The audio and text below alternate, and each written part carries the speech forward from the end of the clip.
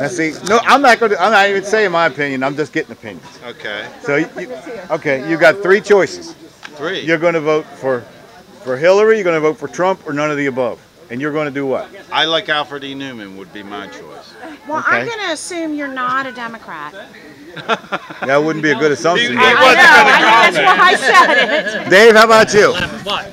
Is it going to be Hillary, Trump, or none of the above?